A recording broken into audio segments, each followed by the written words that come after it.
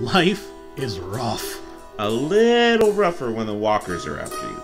Join us as we watch through The Walking Dead once more. And bring you all the heartache, Easter eggs, hidden details, And survival tips that we can find. Related Geek now brings you Sunday of the Dead. Warning, Sunday of the Dead contains spoilers for the Walking Dead franchise. Hello. Hello. Hello. This is Marshall. I am Laney. I'm Corey. And today we are going to be talking about Season 2, Episode 8 of The Walking Dead, Nebraska. So this is coming after a very shocking, heavy episode where we find out that Sophia is no longer alive. She's a walker. And she's not even undead anymore. Yeah. She's re-dead. So I'm going to tell you a little bit about the viewership for this episode. It originally aired on AMC in the United States on February 12th, 2012. Upon airing, it attained 8.1 million viewers and a 4.2 rating in the 18 to 49 demographic. The ratings and total viewership increased significantly from the previous installment of Pretty Much Dead Already, which garnered 6.62 million views. Probably because everyone wanted to come back and be like, what happened? What? Exactly. Maybe a lot of them were wondering, can we get the story of how she got there? Right. But you we're never do. We're never going to get that. Never going to get it. Never going to get a lot of things from Kirkman. That's one of them. True that. Mm-hmm. So we're going to start this episode, how the last episode ended, looking straight down the barrel of Rick's gun. Sophia's body is on the ground, but guess what? It's in a different position than it was at the end of the last episode. And we're going to find that this episode, just like the episode before it and the episode after it, is going to be riddled with production and continuity errors, and we're going to lay it out for you. Right. They were a little bit more focused on the plot and a little less focused on making sure everything was perfect. The production team couldn't see through their tears. Yes. Yeah. So at 47 seconds in, there's a bunch of continuity errors. Let's run them down. So Carol breaks free from Daryl, like she's crying. Daryl has her, right? After Sophia gets shot.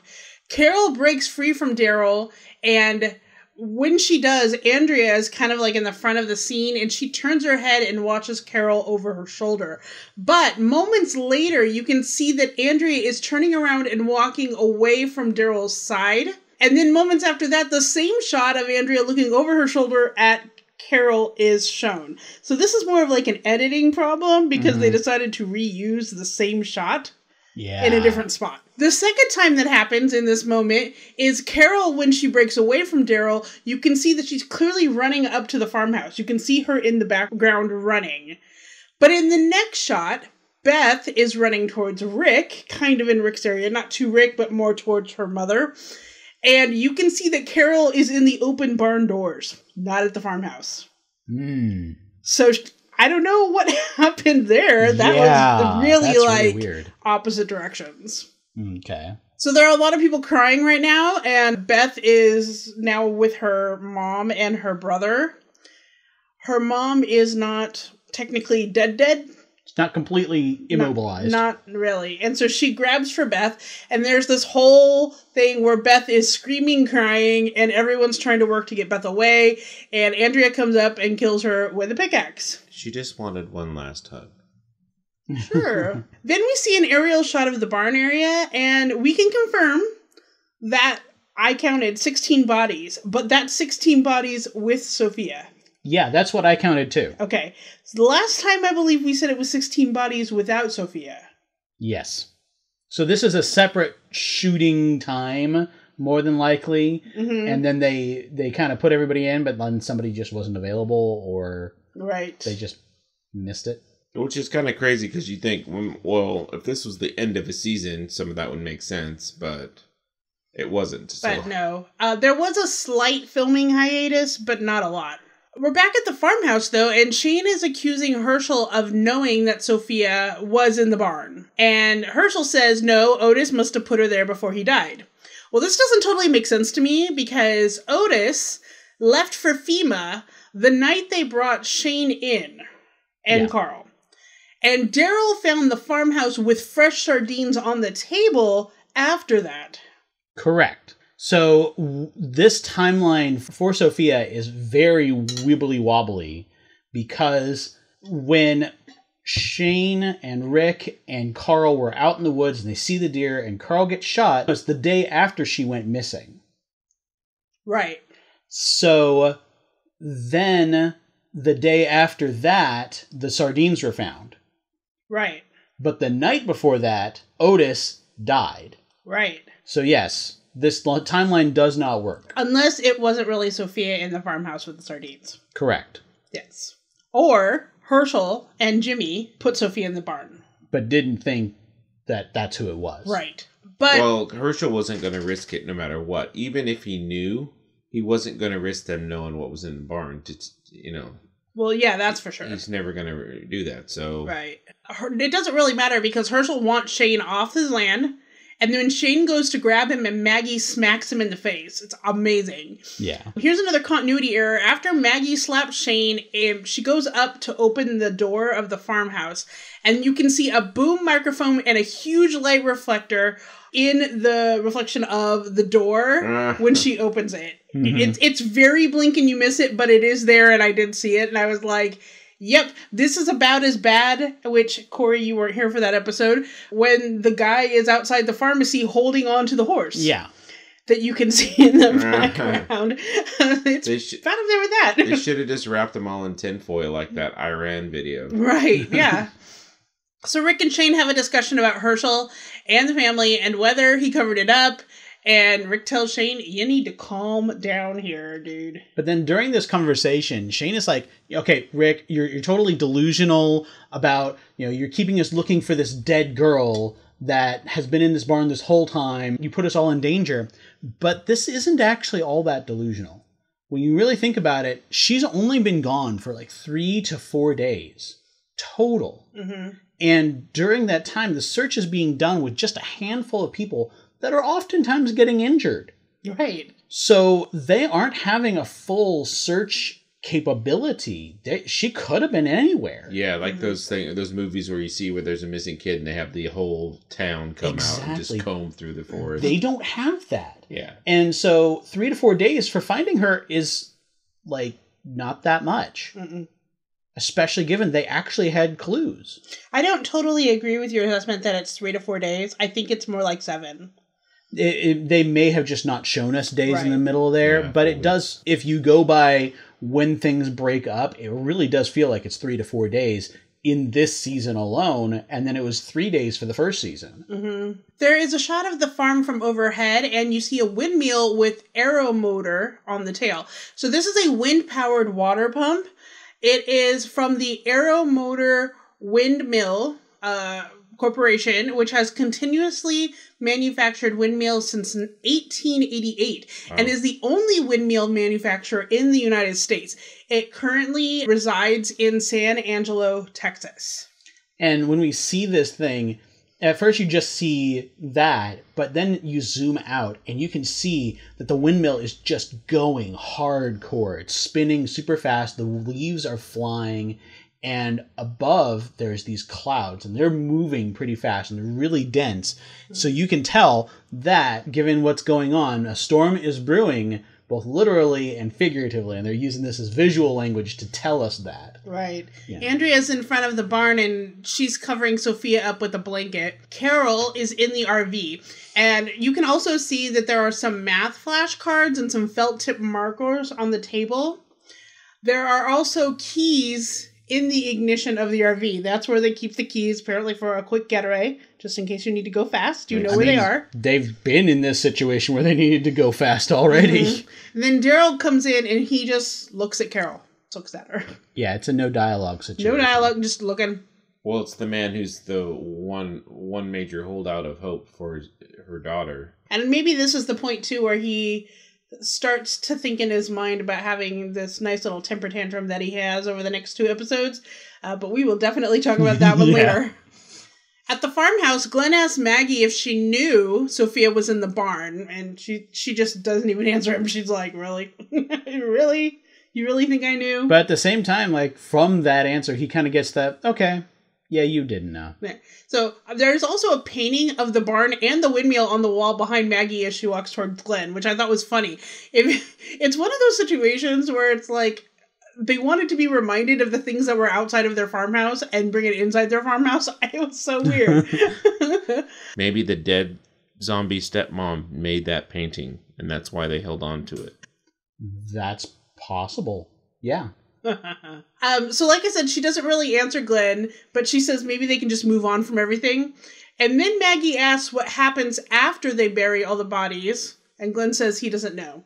She wants to know what is happening with the group, what's happening with him. That's basically what she wants to know, right? And then it just kind of cuts. Like, it doesn't really even feel like they had a full thought there. It feels like they cut him while he was talking. Mm. At the barn, Carl and Lori haven't really left. They're still there. Carl says he thought he would be the one to find her, which I'm not exactly sure why he thought that. But he doesn't blame Rick for shooting her because he would have done the same thing. And the look on Lori's face is like, wow. Yeah. Child. It's another one of those wake-up calls that she's not in the world that she was in. Yeah. Mm-hmm. She constantly is getting reminded that, hello, wake up. But, like, he admits that he had full hope that finding her. That's why he really wanted to be in on that search. He wanted to be the one to find her. Right. So. Lori asks Dale to take Carl up to the house at that point. T-Dog wants to know if they should start burying, but Andrea says that Carol would like a service first. And then T-Dog he's like, yeah, I think we all want that. Mm-hmm. He wants it because he is a huge teddy bear. Yeah, he is. So then someone says, I can't remember, I forgot to write this down, but someone says they will bury the ones they love and burn the rest. I think it's Andrea who says it. Yeah, it is. Lori asks what Herschel says, and Rick says... Yeah, he says he wants us off the farm, or at least Shane. Rick is really taking like a savior's mentality here because he's taking everything on himself. He should have found Sophia. He should have known what was happening. He should have helped control what was going on so Herschel wouldn't throw him off, etc., etc. Like, he's really taking it all on himself at this point. It's like one more brick in his house of insanity that we'll come to later. Right. Yeah, it's just one more bit of burden for him to, yeah. But at the same time, as a leader, you kind of have to look for the source of a problem in increasing circles around your own feet. The problem is the circle around his own foot seems to be everywhere. He doesn't see where things are actually someone else's fault. Right. Over at the RV camp, Shane is getting into the blue truck to start burying the walkers, loading them into the back, and Dale is just staring at him. I think this episode should be entitled People Staring at Other People. Yes. So Shane looks at Dale in his side mirror and then calls him out as the moral authority. Like, what do you think you are, with your moralness, whatever. And then he asks, what exactly do you do around here, Dale? And let me just tell you, Dale is the person who sees everything. He tends to be the one person that people talk to, reveal the secrets to, share things with. He's always the first to take watch or get something done to protect somebody else. He takes initiative. Even if it's not always the right call, he takes that initiative to protect. Like with the guns, when he tried to hide the guns. So that's what he did. This is what he does, Shane. He's the Oracle. Yes. Yeah. He's a lookout, and he's a collector of information and dispatch. Yeah, he's kind of like the human alarm system in a way, where he sees threats before they happen. Right. So Shane is obviously still very mad about the fact that Dale took away his guns before, and that Dale knows his secrets, probably about Otis. But he's also really self-conscious about the fact that Shane has done all these wrong things, and Dale knows. And then Dale looks like he wants to beat him over the head with his rifle at that point. And Dale, it's so funny. It's like one of those situations where you got a parent and a child, and the parent is just looking at the child, and the child comes up, I didn't do anything wrong. It wasn't me. I don't know what you're talking about. That's exactly what was happening here. Dale says nothing through the entire thing. Because even in silence, the truth is still true. And no matter how much Shane yells and tries to say that things are one way, the truth is the complete opposite. So I'd like to imagine a flashback of Dale, and then he had a boss that was just like Shane. And so that he knows what to look for. He's like, not this guy. After that, they are burying the bodies, and they are digging 3 graves. Yeah, so they've got the 3 graves, and then they're going to burn all the remainder. Rest. So they're burying Sophia, Maggie's stepmom, and stepbrother. Mm-hmm. And you can also see, like, this entire time, as the episode has gone on, Shane's mouth is just getting a bigger and bigger grimace to the point that he stops looking like he has a face anymore. He just has grimace with eyes right over the top of it. Yeah, there's a scene where he walks off camera. And he's just that full. Yeah. At the RV, Carol and Daryl are in there, and then Lori walks in. Now, I noticed something that looked kind of like a clock up above Daryl's shoulder, but Marshall said it's not a clock. What is it? Okay, so you have this hexagonal clock-looking thing, or octagonal, but it only has one hand. And each position on the octagon is a word. I can't read those words, but none of them are the right length for a number. Oh. So it isn't a clock. It's more than likely kind of like, you know, how the Weasleys have a "this is where I am" kind of thing. Right. It's like a "my current mood meter," probably. Oh, yeah. The only alternate to that is it could say 6-ish, 9-ish. That's true. Yeah, it could have. It didn't look like it, but it could have been anything. I couldn't read those words. Mm. Lori tells Carol they're ready for the service, and Carol says that thing is not Sophia. Sophia died a long time ago. And Daryl's face is really feeling something in this moment. Like, I think there's a lot of guilt there. I think there's a lot of, like, feelings of the fact of loss and failure that he is dealing with in this moment, too. This is kind of the moment where something in him just kind of goes snap. Not off the deep end snap, but finally a wall breaks. And it's also kind of the way you can see where Daryl ends up being Rick's brother later on, because they have that kind of similar nature where they want to take it on themselves. Mm-hmm. At the farmhouse, Herschel is looking at pictures of his family. He's packing up his wife's things, and he finds a flask. And at first I was like, wait, didn't he not drink before? As we come to find out, he did not. Yep. And we will talk about that later, but basically he stopped drinking the day that Maggie was born. Yeah, and it's been a dry household ever since. And then we have a shot of the service, and it's really interesting how the family is split up. Herschel's family is on the left, and the others are on the right, and Glenn is in the middle. It's kind of like the bridge between the two. It's really beautiful shots of them on the land from above and far away. The way they shoot this whole scene is really great. And I noticed that after the service, Shane is the first one to leave. Yeah, because he just can't handle this. All of this is his fault. Right. In the forest, Carol finds a Cherokee rose, and she's really angry because the promise wasn't technically fulfilled.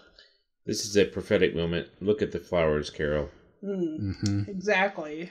But at the same time, we remember from the episode with Cherokee Rose, we described the rose, and it, like all other roses, has thorns. And she just goes to town, ripping this thing out of the ground, tearing up the stems.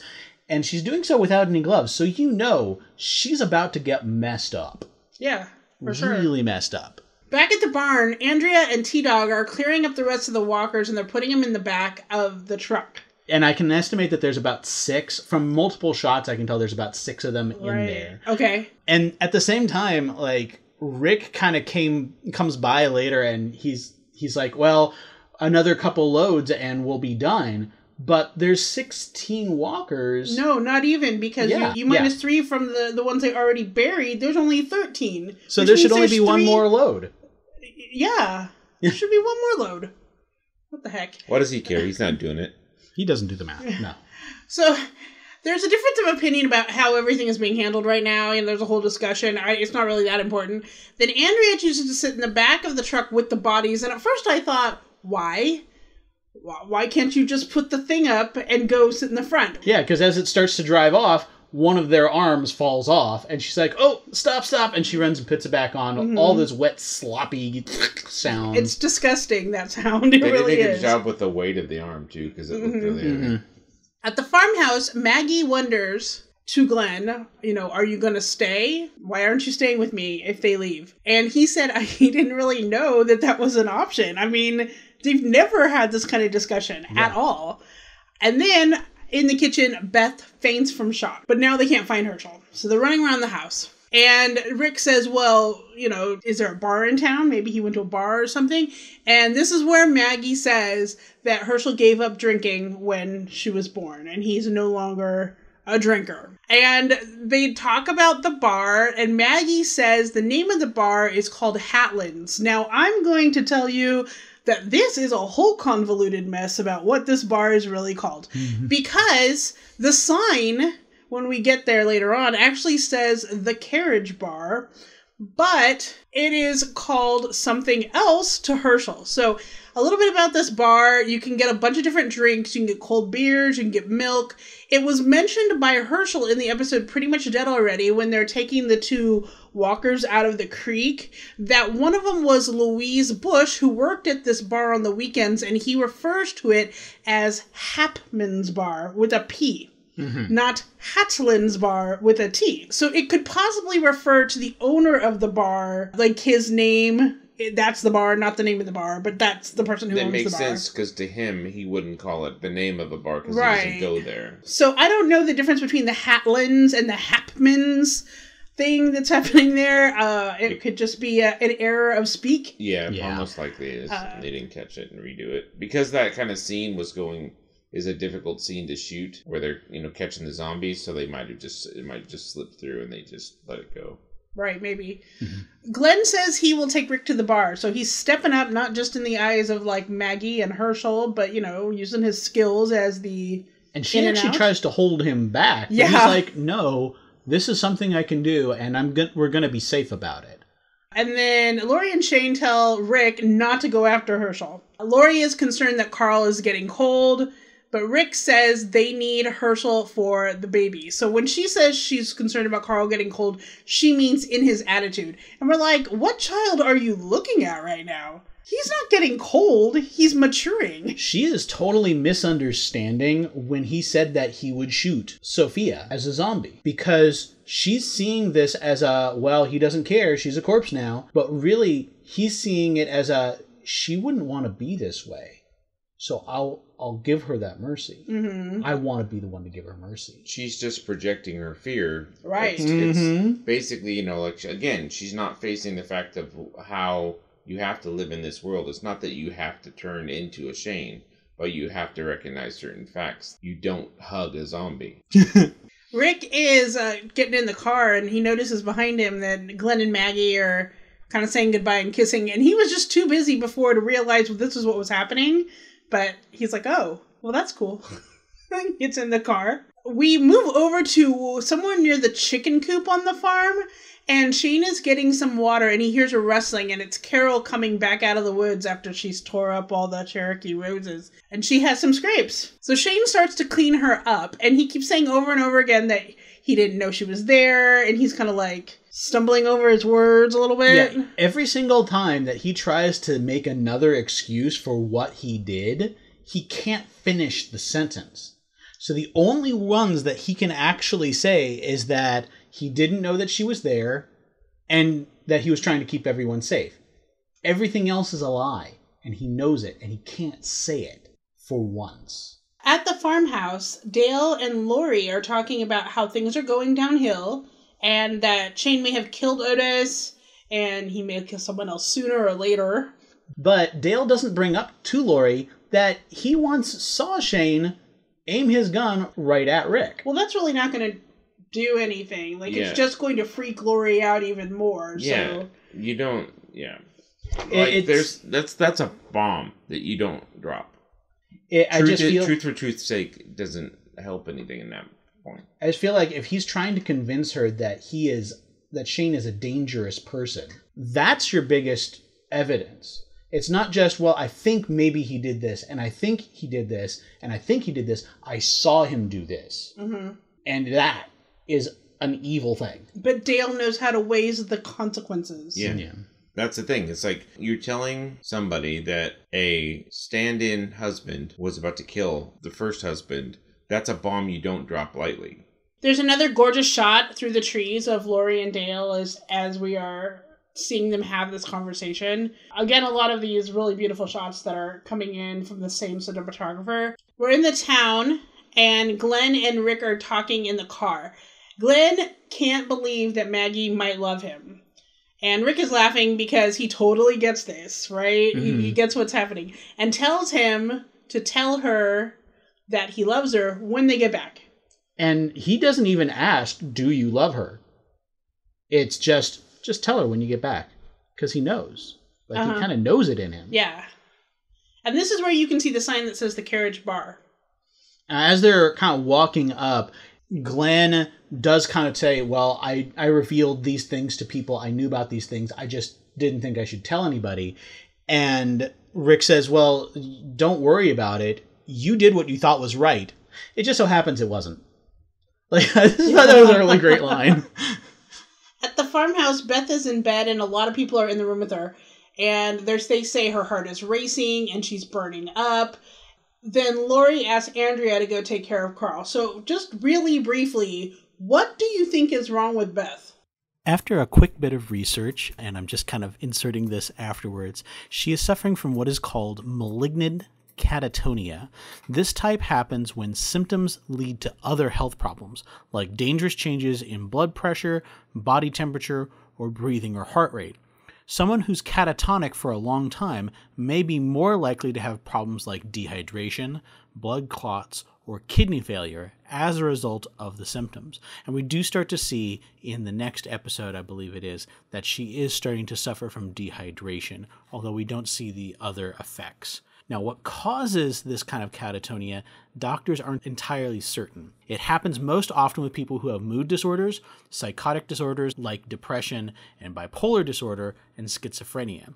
About a third of people who are catatonic also have bipolar disorder. In the forest, Lori finds Daryl and asks him to go to town to bring Rick and Herschel back because Beth is getting a little bit worse. And Daryl is really upset here. Yeah. So he's sitting off in his own little camp, and he's taking sticks and actually making his own arrows for his crossbow. You can see him just whittling them down to sharp points. Right. And he calls Lori olive oil from Popeye. Why? Why? Well, first, Rick is Popeye. Shane is Bluto. And this is not any kind of body anything, but Lori's pretty skinny, and so is olive oil. There you go. And that means that Carl is Sweet Pea. And then comes little ass. But that also means, if he has made all of these assertions, that Rick is Popeye, the one true love of olive oil, and Shane is this big, brutish jerk who wants her for himself but never can get her, he knows about the affair. Yeah, well, who doesn't at this point?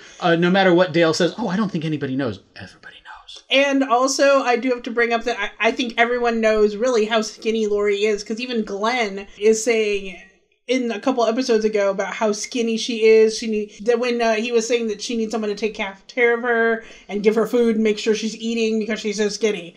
So that kind of all makes sense. Yes. And that actually is a good survival point. Ladies, you don't worry about your size. When the zombie comes, you probably want to have some extra weight on you so you have energy in the lean years. Yes, you do. But Daryl says he's done looking for people and Lori should just go and do it herself.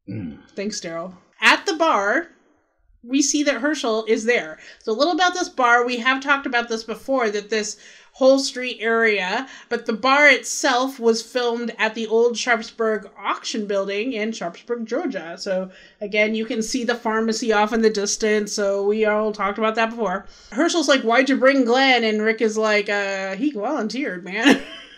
So then they say Beth collapsed. Herschel needs to come. Herschel is starting to see that he should have thought of the walkers a certain way. Mm-hmm. He's starting to see the truth in what Rick and the group was saying. I thought it was kind of funny, on the bar next to Herschel is a jar of what looks like milk, but then I think it's really a candle, because on the other bar there's like a shorter candle inside the jar. That's what it is. So I think it's a candle, but it looks like milk. Yeah, it's a very big cylinder, like really thick candle in there. Right. Yeah. At the farmhouse, Lori has a gun and some maps, and she gets in the car to go to town.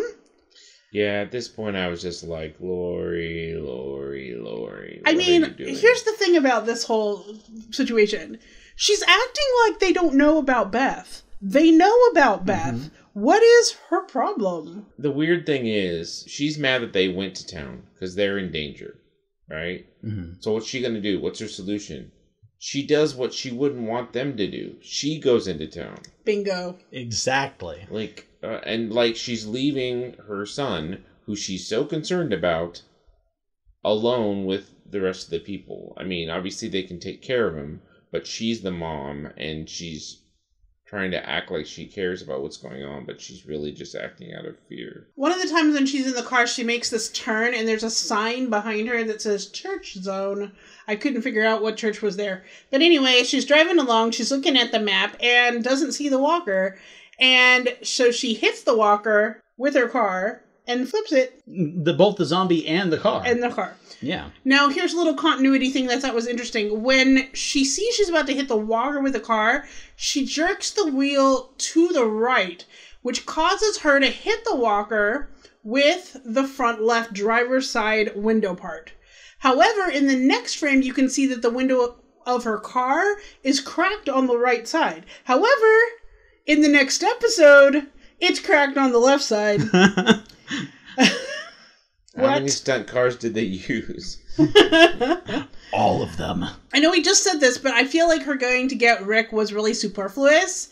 And almost she didn't trust him to get back on his own. I mean, she yells at him for going in the first place, and then her brashness of actually going in the car causes her to put herself in harm and the baby. It is kind of a filler scene, and it's frustrating. So it's kind of like, why did they do it? They could have done something more dramatic with her at the farm and made it more meaningful. Agreed.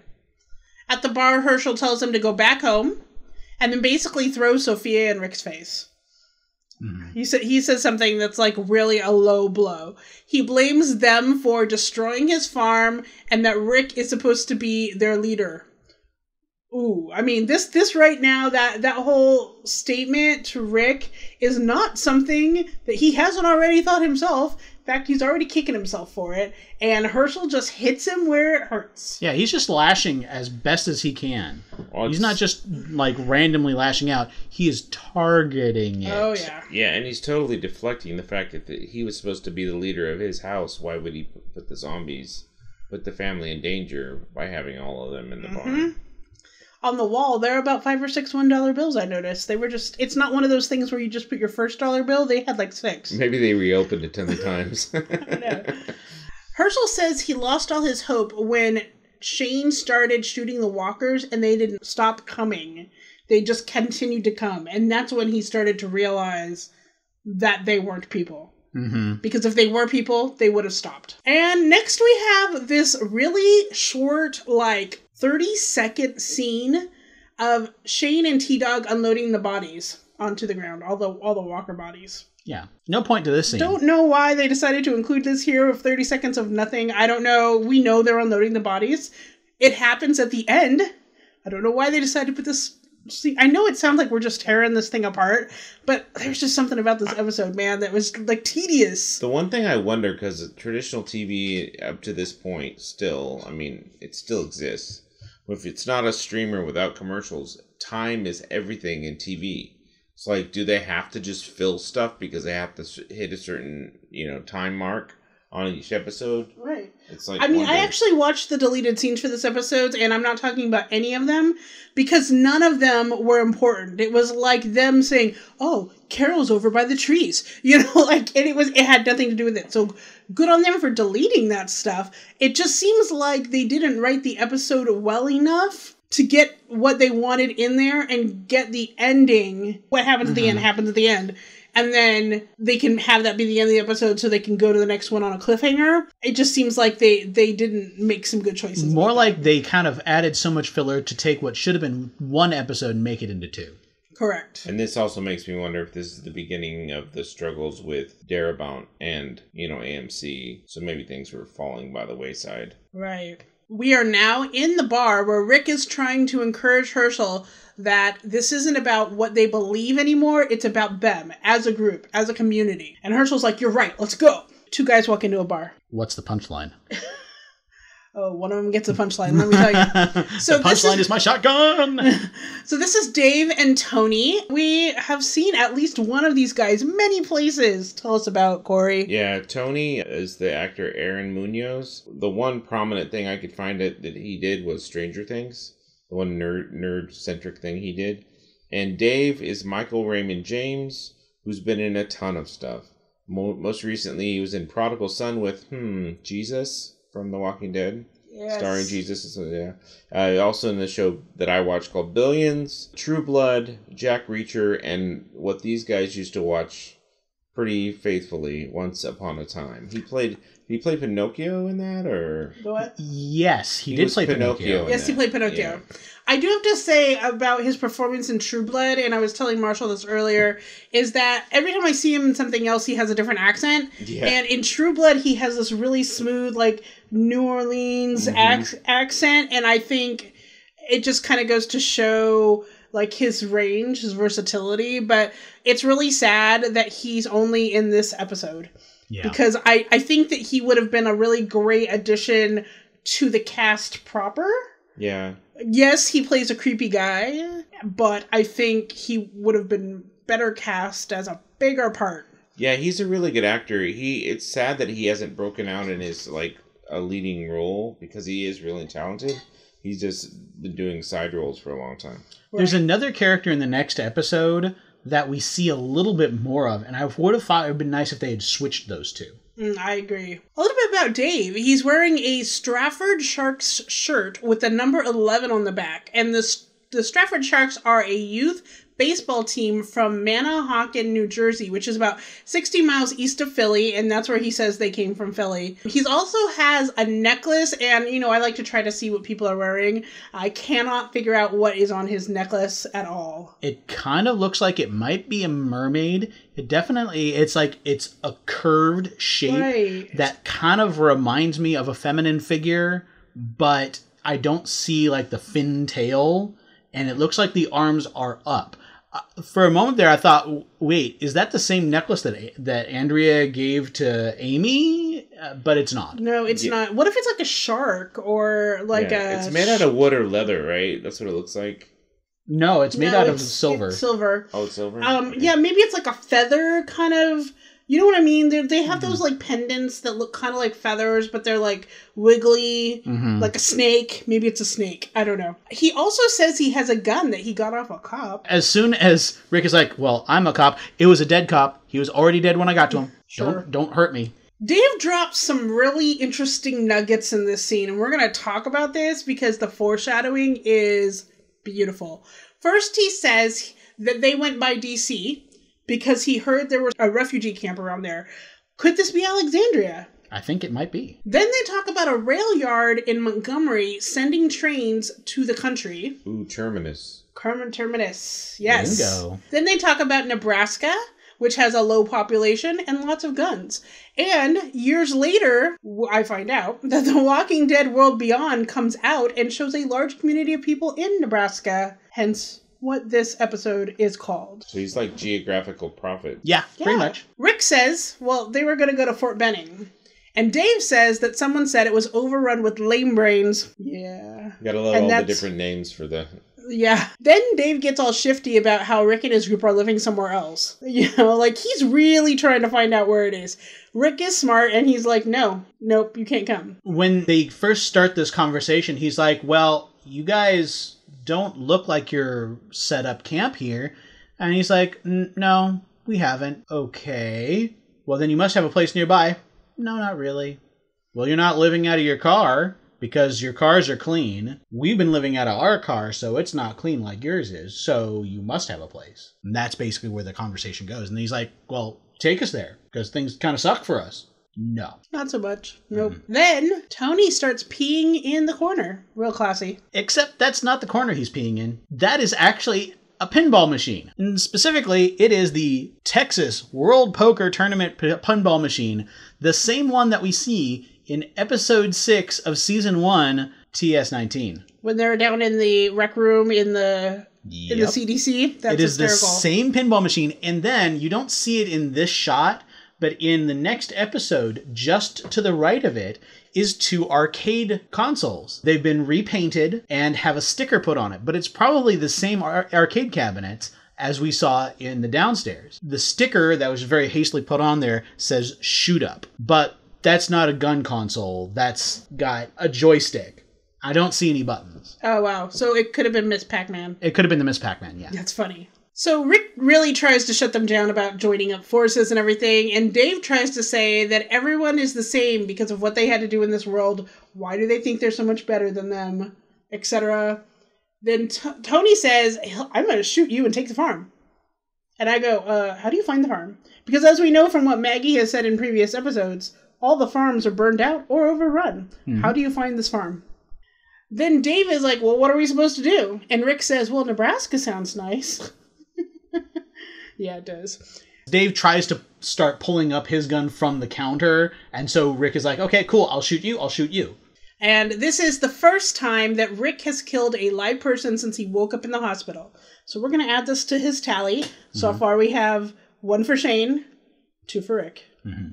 And when Tony gets shot, he hits the wall and he starts sliding down. And right next to him is a sign that says, I live my life hard and fast and with no regrets. That's what I do.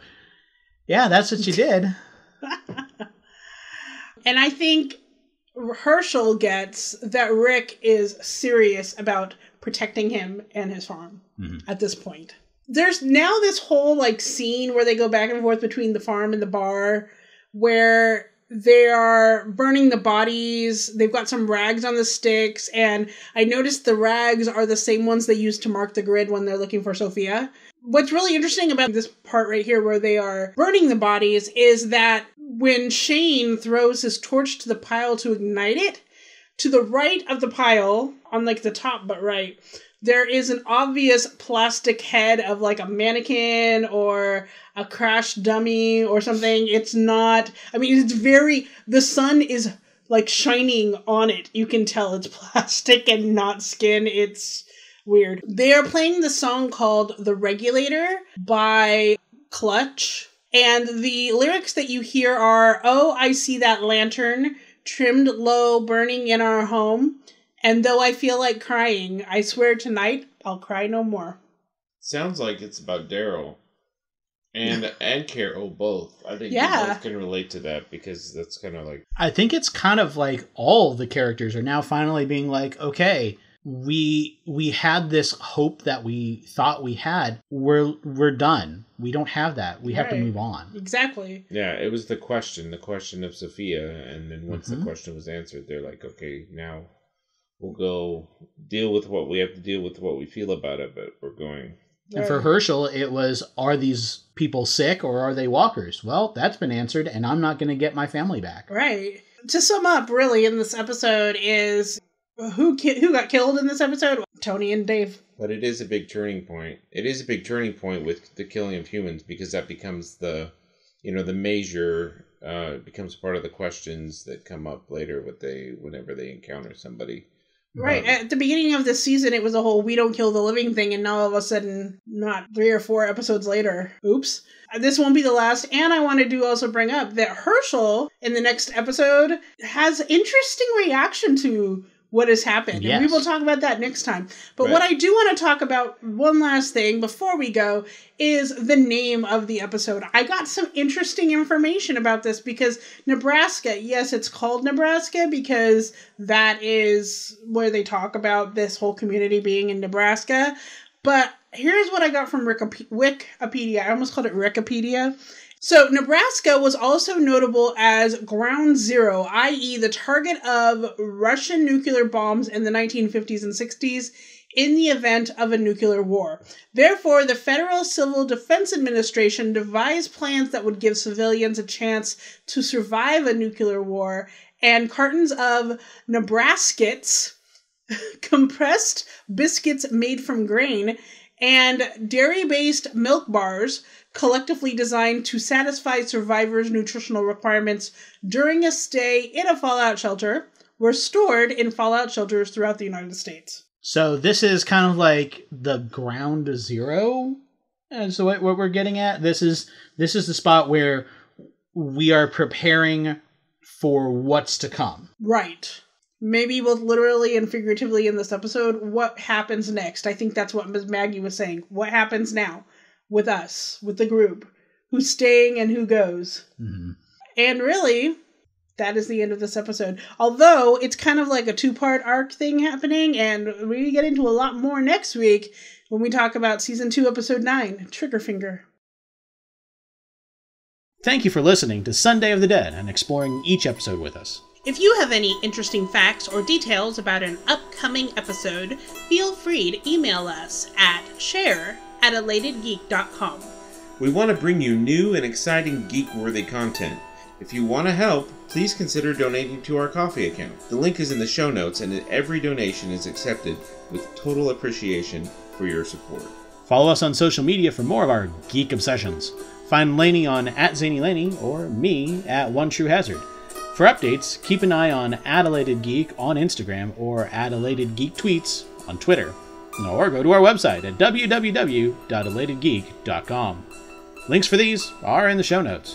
Until next time, Geek out.